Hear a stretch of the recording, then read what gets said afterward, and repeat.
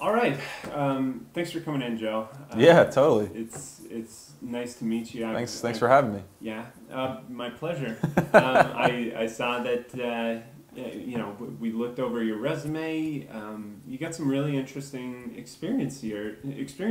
Yeah, it's a little bit all over the place, but yeah, thank you. Well, I mean, those tend to make the best stories, right? Oh, absolutely. I have a lot of stories. Yeah. I don't know if any of them are good, but yeah, we'll find out. All right.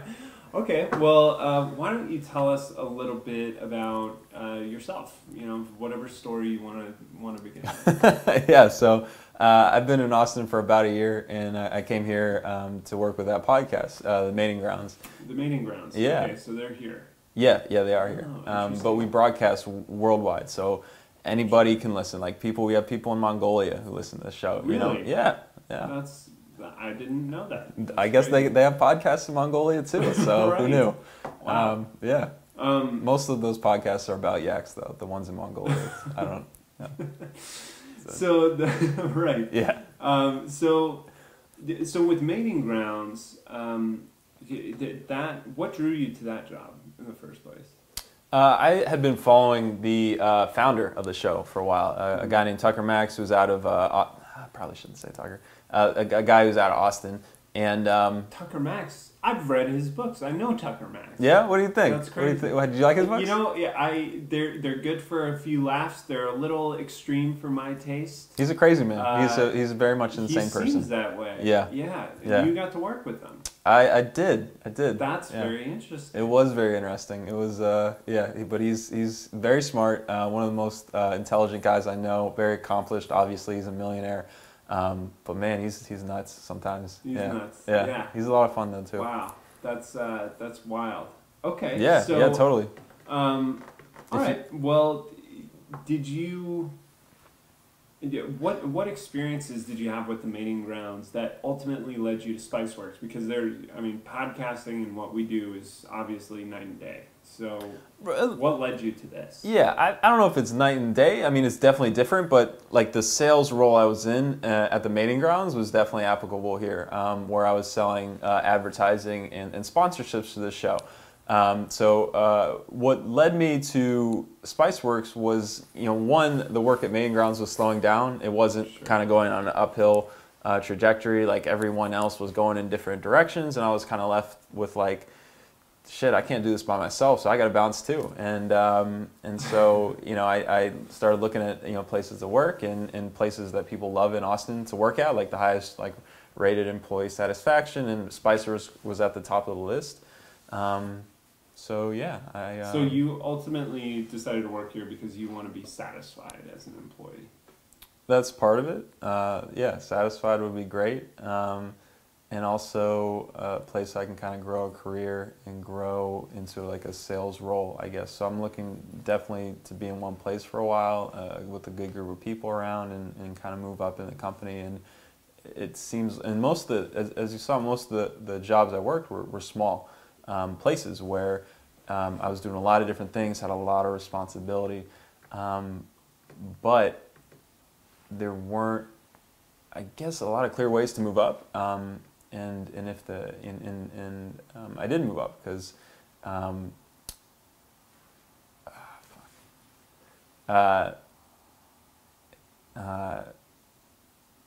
didn't move up. Not through a fault of my own, just because the opportunities weren't there. The companies weren't that big. So I'm very much more interested in this role. Okay, so a lot of companies fall into the criteria that you just talked about. Sure. Employee satisfaction, ability to move up, ability to grow. Why do you care about Spiceworks? I would say the culture is very different than most companies. Like the companies I've looked at and the companies I'm applying for, it's not night and day, but like Spiceworks is kind of this crazy, kooky, weird place to work compared to other places.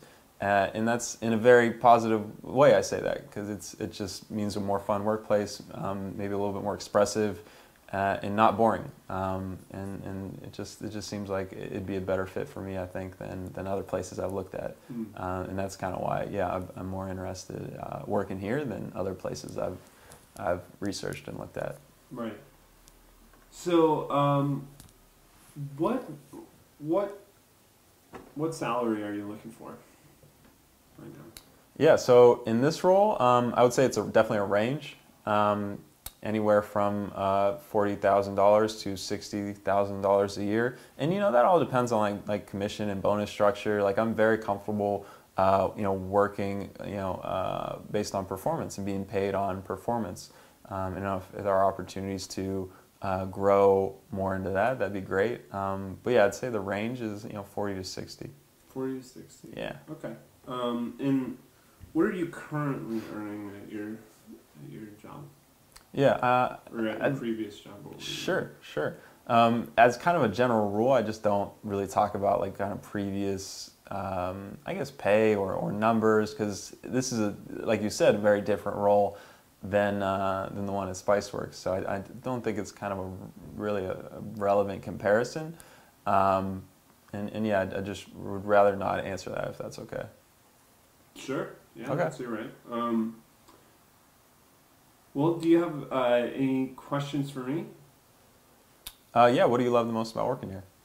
Oh man, well, just like I said earlier, I love coming to work knowing that I'm working with a lot of smart people, doing stuff that's making an impact, and I've been here for a while now, and I can't picture myself leaving. So That's awesome. Yeah. We're looking for people who can fit that mold, who can fit into. They're really smart. They really believe in the impact that we're trying to make. Mm-hmm. So that's why we're trying to fill this role. Awesome. Yeah, and what can you talk a little bit about the growth opportunity here in this role? Like what does it look like 1 or 2 years out or longer? Like is there like a path up, or is it very much just kind of set in this kind of way?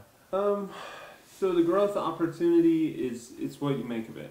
Kind of like with anything, you determine where you want to go.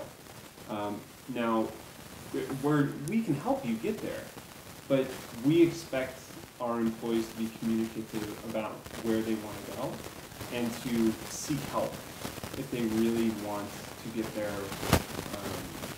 and be guided along the way.